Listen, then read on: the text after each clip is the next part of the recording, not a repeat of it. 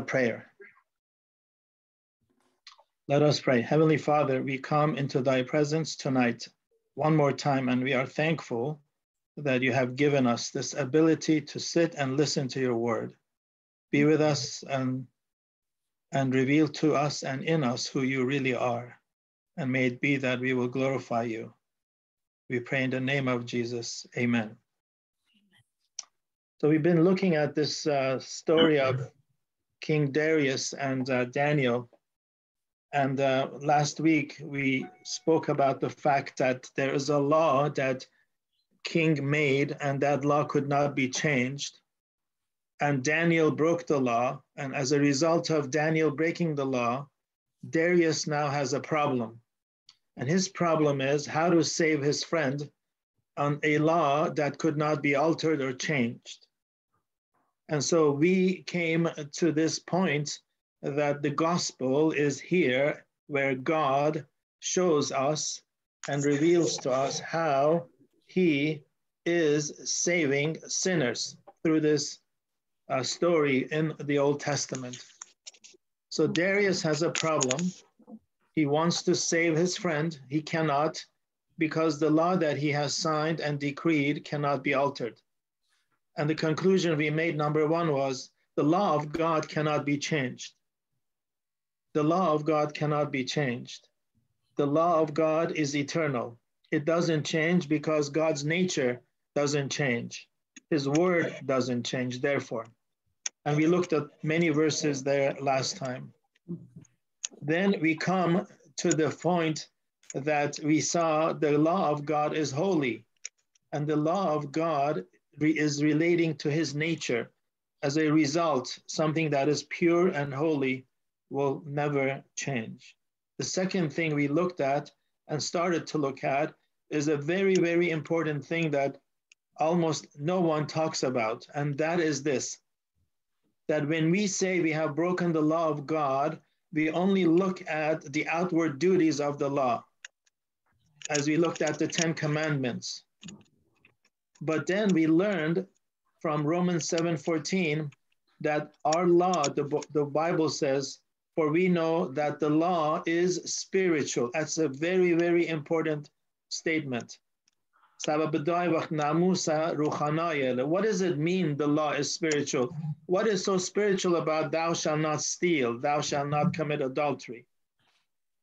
Funny you ask, because we went to the New Testament and we looked at Jesus's interpretation of the law. I will give you one or two of them today, just to remind you.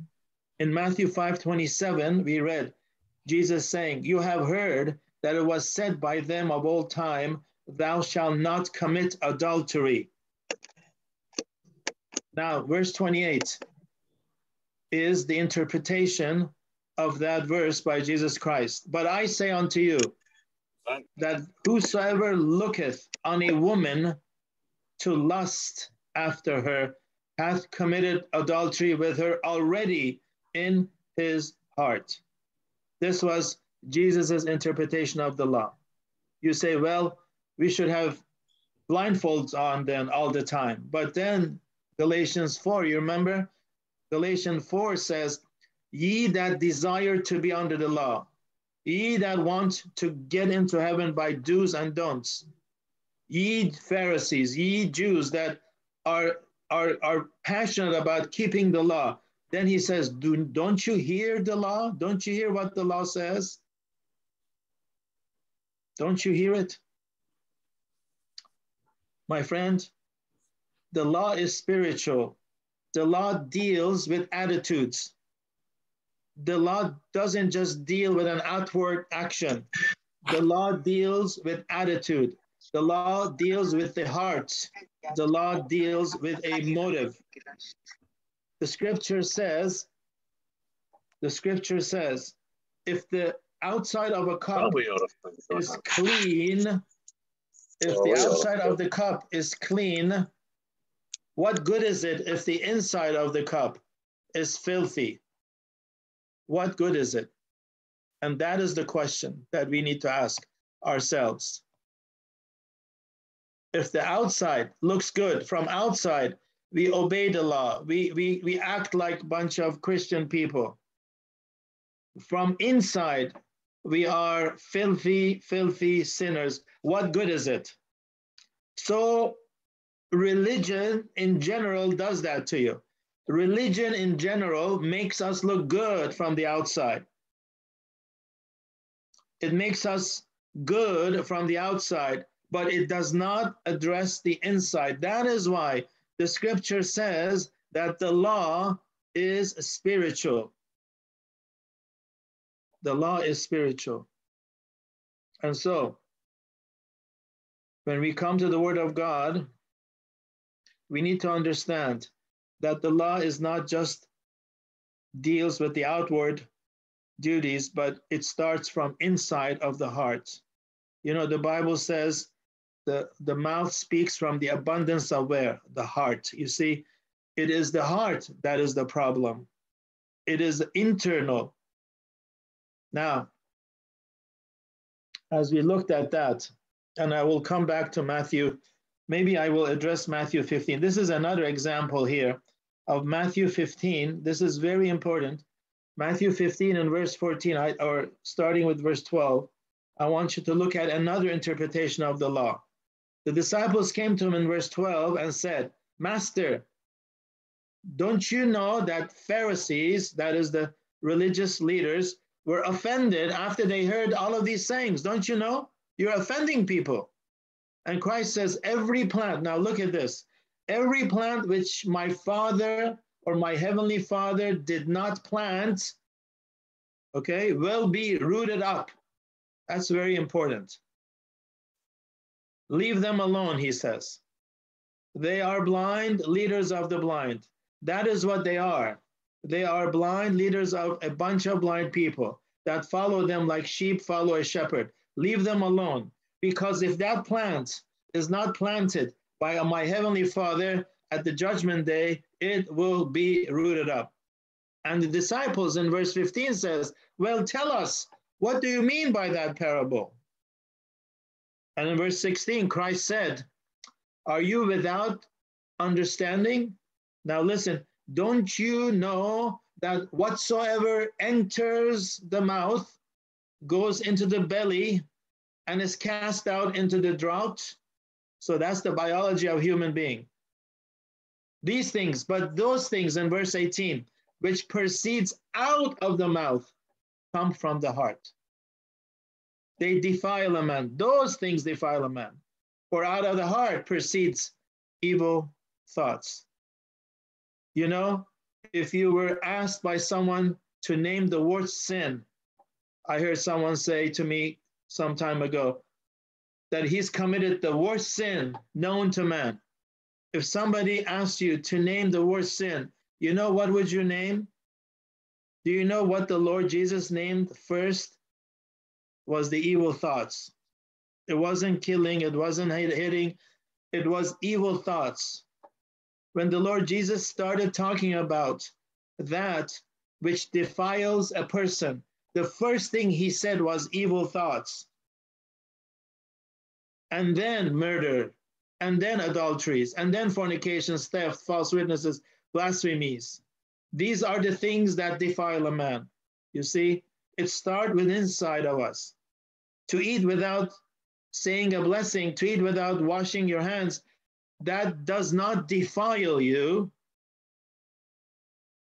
We get, we get our religion off of our sleeves into our hearts. It would do us a lot of good. Get our religion from outside to inside. It will do us a lot of good. It will do us a lot of good. And so therefore, the law is spiritual. It cannot be changed. Now, as we look to the next slide, the third point, and the law therefore must stand because it cannot be changed. Turn back with me to Daniel, please. Daniel. And King Darius signed the law. He signed the decree. And these men said, it cannot be changed. His princes came. You remember the org chart? The king, the princes, the presidents, and then the princes. They came. It can't be changed, O king. And this is God's law, my friend. It cannot be changed. The law must stand. There is no loophole. I want you to listen. You don't need to turn there, but just listen for a minute on Romans 3:19. Romans 3:19.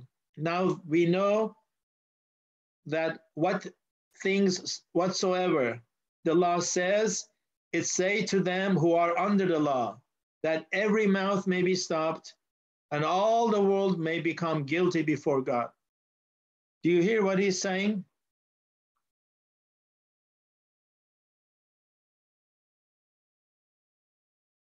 That every mouth, well, except my preacher, no, including your preacher. No, every mouth, well, except that little girl that went to Sunday school. No, including that little girl. Every mouth, except my grandma Susie, no, including your grandma Susie. The Bible says that every mouth should be stopped. Daniel, you are guilty. And there is nothing I can do. King Darius labored, it says here in Daniel 6, he labored all night till going down of the sun and tried to figure out a way to deliver his friend Daniel. But it could not be done. I can see the king in his chambers, back and forth. The law has been declared. The law has been signed, and Daniel has broken the law, and he paces up and down. How can I be true to the law and yet deliver my friend Daniel? How can I be true to the law and yet set Daniel free? How can I do that?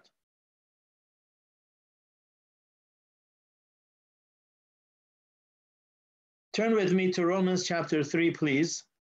Romans 3 for a minute. Let me show you something. In Romans 3:26, if you can find the answer to this question that I just asked, you have learned the gospel.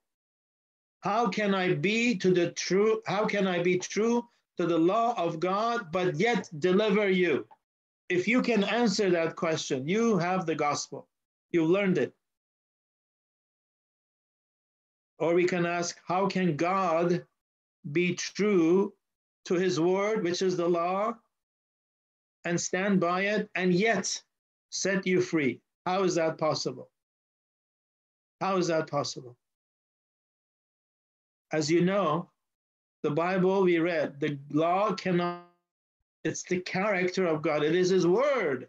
It cannot change. So have you ever thought about this? How can God be true to the law and yet set you free? How is that possible? Those are two opposing forces. You have broken the law, and the law cannot be changed. The law is holy.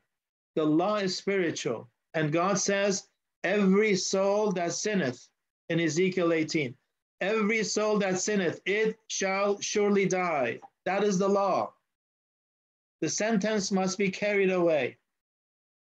And there is Daniel over there guilty. And there is Ramil over there guilty. He has broken the law, no question about it. And the law can't be changed. Here is the king trying to set him free, and he can't do it. One has to be sacrificed, either Daniel or the law. If he sets Daniel free, then the law is gone. And if the law is gone, then he is gone. His word is gone. He is no more holy. He is no more righteous. He is no more perfect. You see, if God sets me free, the law is gone.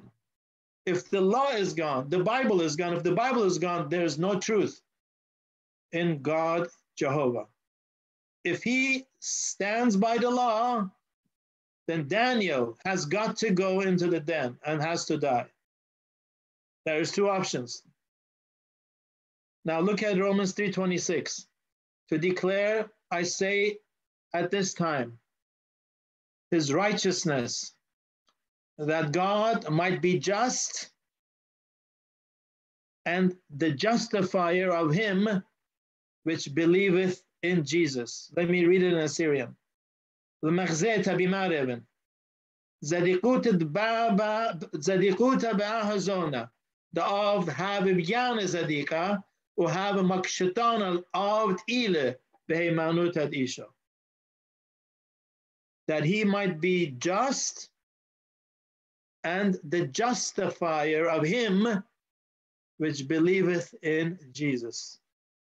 How can God be just and yet justify me because I believed in Jesus? How can God be just and yet justify you? Justify means just as if you never sinned.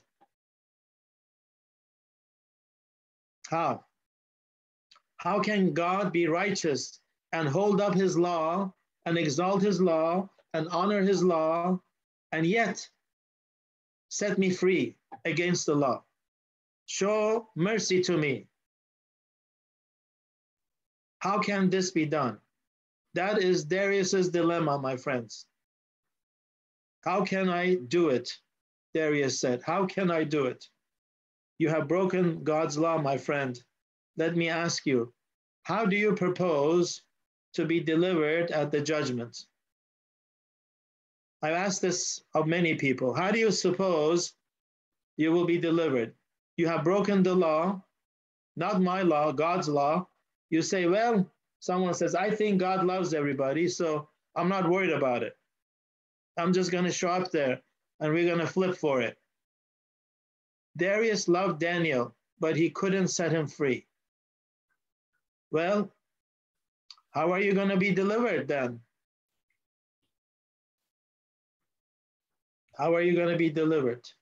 It is not by the works of righteousness which we have done. That is in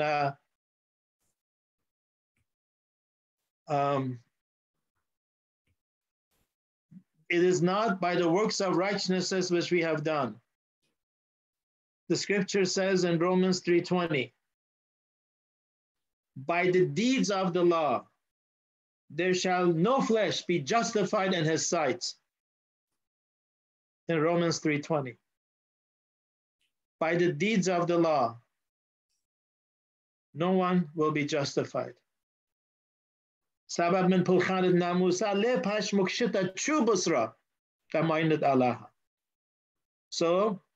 it is not by the works of righteousness, Titus 3, and it is not by the deeds of the law, Romans 3:20. Daniel, I can't help you. You have broken the law. Now, Daniel, you only have one option. Your God has to deliver you. That's the only option you have. The God that you serve, the God that you pray to, the God that you worship, the God that you take your sacrifices to, your God has to deliver you. My hands are tied. Your God will have to deliver you, Daniel. Brothers and sisters, when Jonah got down in the bottom of the sea, in the belly of the whale, the seaweed is all about his head. There was no Louis Vuitton bags there. There was no Donna Karan, New York there around his head. It was sea leaves. And the iron bars were closed. He thought forever, he's dead. In the belly of the hell, he said, and he cried in Jonah 9:2-9. He said, salvation is of the Lord. You see what I'm saying to you? When you know that there is absolutely no other way, everything is closed.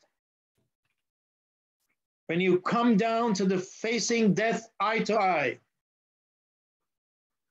Jonah prayed in Jonah 2:9, salvation belongs or is of the Lord. Purkana al-Mariel. You and I have broken the holy law. You and I have broken the spiritual law. You and I are absolutely unable in any way to fulfill the law of God. We are shut up in the prison of condemnation. We are sure for hell as we are standing here unless somebody does something.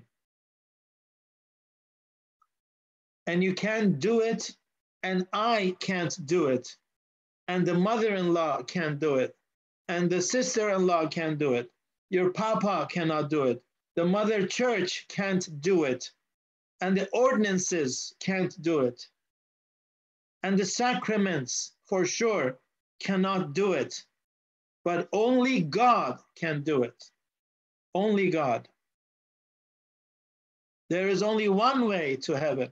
Jesus says, I am the way.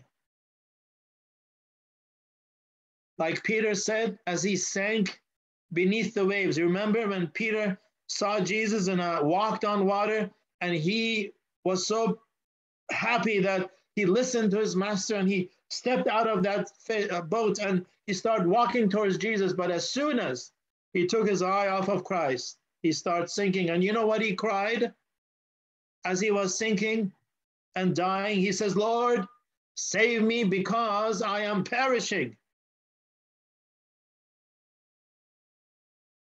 You see, salvation is of the Lord.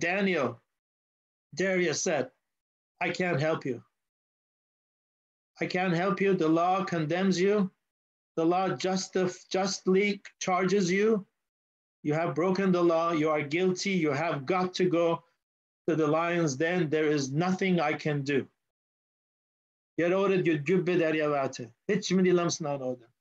Nothing anybody can do but God, your God. And salvation is in the hands of God, and mercy is in the hands of God, and grace is in the hands of God, and compassion is in the hands of God, and salvation is the gift of God, and He gives it, and He gives it freely. You don't need to give 10%. You don't even need to give 9%. I tell you, you don't even need to give 2 pennies. Salvation is the gift, free gift of God to you. Now, how did God deliver us then? How are we going to be delivered? Well, in Galatians 4:4, I want to take you there now. Here comes the good news. God doesn't deliver us by saying, well, let's just forget all these sins that you have done, okay? We're just going to write an amendment to the law like we do. Amendment number 1, amendment number 2. We're going to just amend the law. And we're going to forget about it because, you know, you're kind of a nice guy. You really helped the church a lot when you were on the earth. No. He can't do that. Why? Because God is perfect, pure, holy. He cannot change. He can't say, hey, Apostle Peter, let this guy in, you know. Don't worry about it. He makes good food. We need some good food in heaven. No. Can't do that. No, sir. In Galatians chapter 4, verse 4. In Galatians 4, verse 4. This is what we read. But when the fullness of time was come, God sent forth his Son, made of a woman, made under the law. Jesus Christ came down here to this earth. Now God required that you obey his law perfectly, didn't he? He required that you and I obey, that we love our enemies, that we pray for them, which despite us and hate us, that we not ever have a thought or an attitude or a motive or an imagination of sin. But we couldn't handle that. We couldn't. You know what Jesus told that lawyer? What is the law? Well, love your Father, God, from all your heart, mind, soul, strength, and love your enemy as yourself. He says, go do them and live. Go. But he can't. We can't do it perfectly. We can't do it perfectly. Maybe in front of each other, our standards are okay. But when we compare our standards to God's perfect, holy standard, we come short. We come short. Now turn to Romans 5, verse 19. Romans 5:19. I skipped some verses in Job. You can study them on your own. But Romans 5:19. For as by one man's disobedience many were made sinners, so by the obedience of one shall many be made righteous. Who was that? Who is that one man? Adam. Who is the second man? Who is the one that obeyed perfectly? Jesus Christ. Back in the Garden of Eden, our father fell. And since then, every child that has been born with a tendency to do evil. Not only was he imputed to us guilt, but he also imparted unto us an evil nature. And it says here, by the obedience of one and by the disobedience of one, we were made sinners. By the obedience of one shall many be made righteous. So Christ came down, Galatians 4:4, as a man, and he met his law, and he obeyed it perfectly in every jot and every tittle, as a man without sin. There the law says you have got to die. Christ came. He didn't have to die. He was perfect. Christ came, but then and took my place, and he died for me. Now listen to that. The law says you have to suffer the punishment of your sins. Christ came, and my sins were laid on him, and he suffered the punishment of sin for me. He took our place. He died, and he rose again. He suffered in our stead. And that is how God will set you free.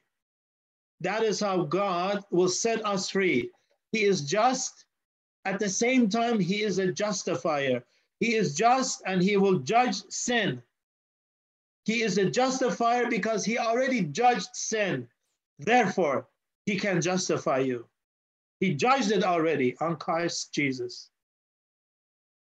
Didn't he? And now you and I are set free. You and I faced death face to face, but Christ overcame. He ransomed me from the mouth of the lions. He ransomed me from the well of death and iniquity. He took me out. Oh yes, like that piece of wood that came out of the fireplace. It may be all whole, but it smells a little bit burny, right? It smells a little bit. It's like one of the jackets I had from high school. I never forget. I love that jacket. I love the jacket. Something burned somewhere, and that jacket starts smelling like burnt wood all the time. Even though there's nothing wrong with it, but it smelled like burnt wood. You see, we have been imputed. We have been touched. Our nature smells like sin. You see what I'm saying to you? The only way Daniel could be set free is if God intervened. The only way Jonah could have been free is when God intervened. The only way you and I could be set free is if God intervenes. I read a story, and I've said this maybe once in our church, but I'm going to read it in English now. There was a very old preacher by the name of Dr. Gordon. He was a pastor of a large church in East Coast many, many years ago. And he said that he was walking down the street one day, and one of his little Sunday school boys was coming down the street, and he had a bird cage in his hand, an old homemade bird cage, not like ours, gold-plated with swings and water dripping and waterfalls and music. No. It's homemade. In his hand, the old homemade bird cage in his hand. And in that bird cage were two little frightened sparrows, field birds. And Dr. Gordon said, as that boy walked up to him with that little old homemade bird cage, wired kind of together with hand, he looked at that bird cage and looked at those little birds, and they were just shaking and scared to death.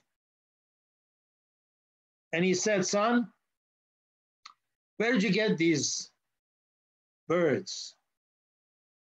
He says, well, sir, I trapped them. Dr. Gordon says, well, do you want to sell them?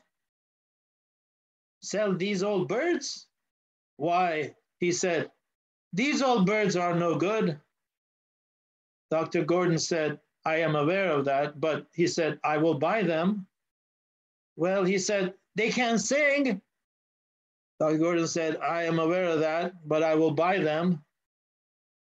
He said, there are plenty more out there I can catch for you, just like them, but better. He says, I am aware of that too, son, but I want to buy these. Why? He said, preacher, you can't go out there in the field and catch yourself some. He says, I know that, but I would like to have these two birds. And the little boy says, well, I will tell you what I will do. He said, I will sell you these birds, cage and all, for $2. And $2 was a lot of money back then. Dr. Gordon reached out in his pocket and he pulled out $2 and handed it to the little boy. And the little boy shook his head and handed them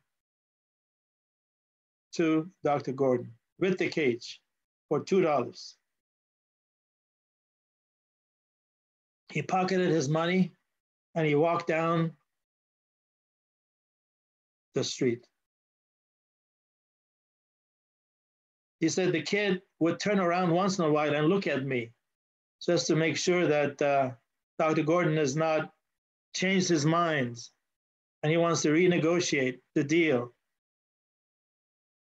Dr. Gordon says, I just stood there and held my birds and watched him walk off. And every once in a while, he would turn and look, and kind of grin. And he said, I just stood there and waited on him. I held my birds.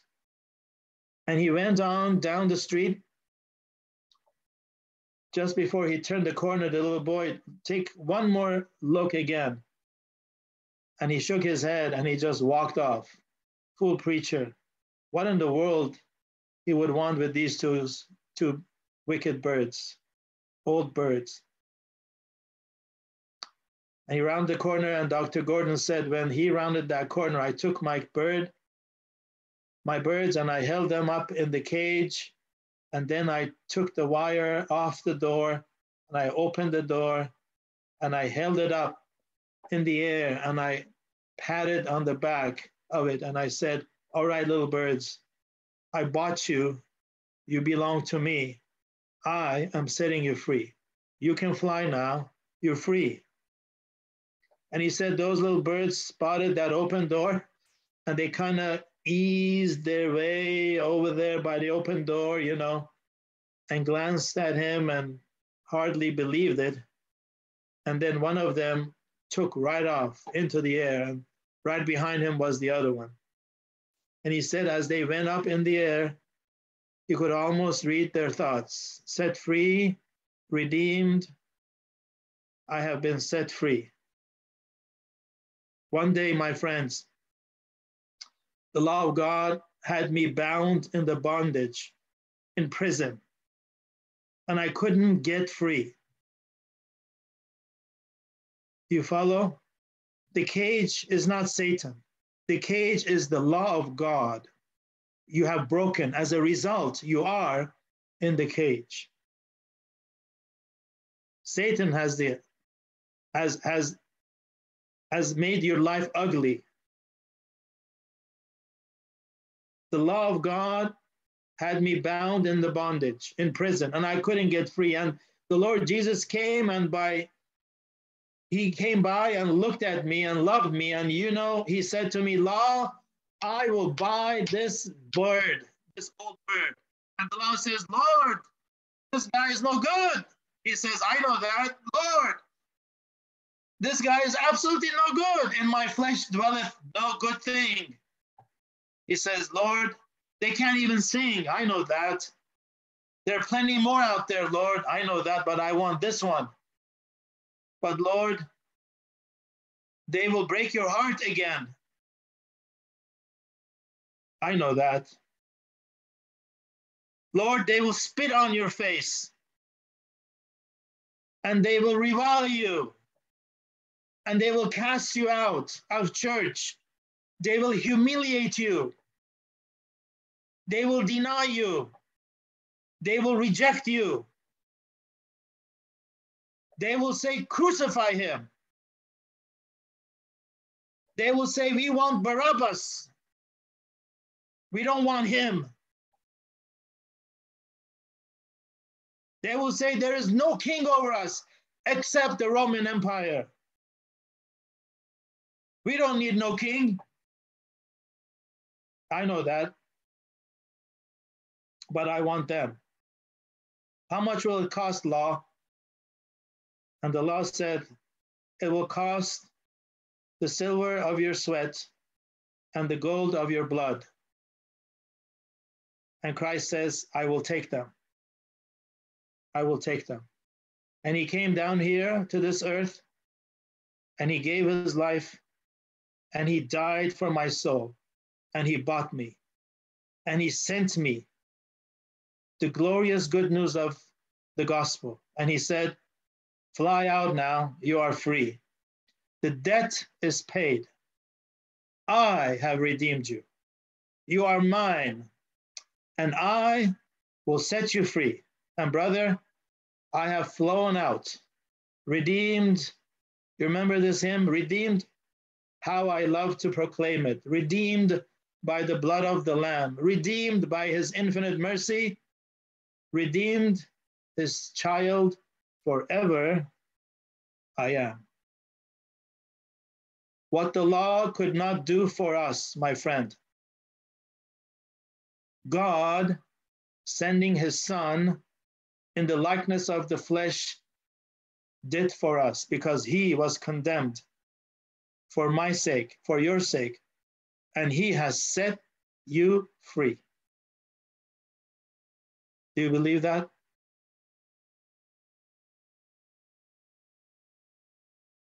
Psalm 37:39 says, but the salvation of the righteous is of the Lord. He is their strength.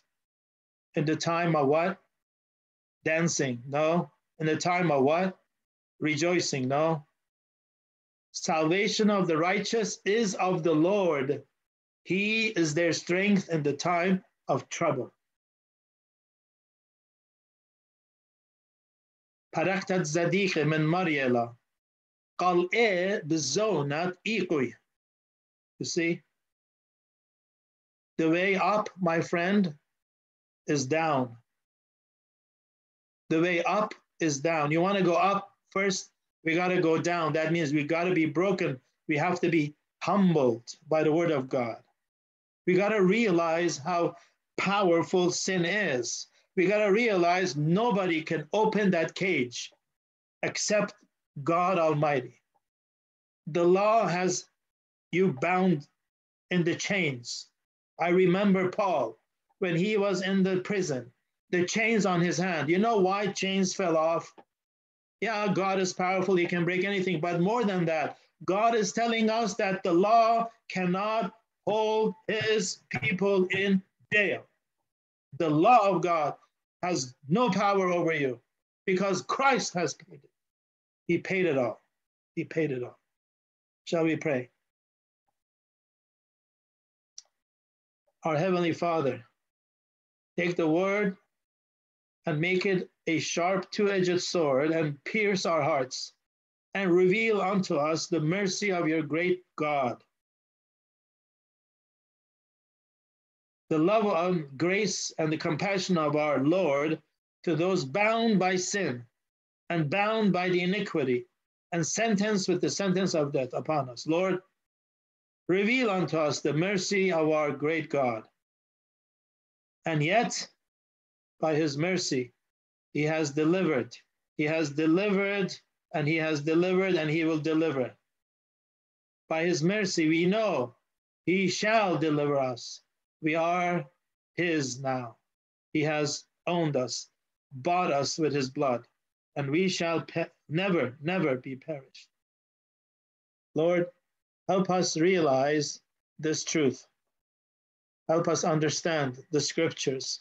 Open our eyes so we can see you, because we pray in the name of Jesus. Amen.